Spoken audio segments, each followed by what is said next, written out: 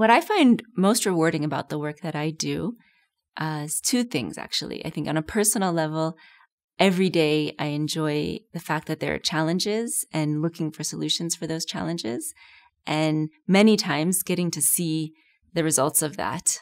And the second thing is the results of that means that people's lives are being impacted positively. So women are earning more income, and when women earn income, it's proven that they spend that income on their families. The top three things they spend it on is health, education, and food for their families and their children.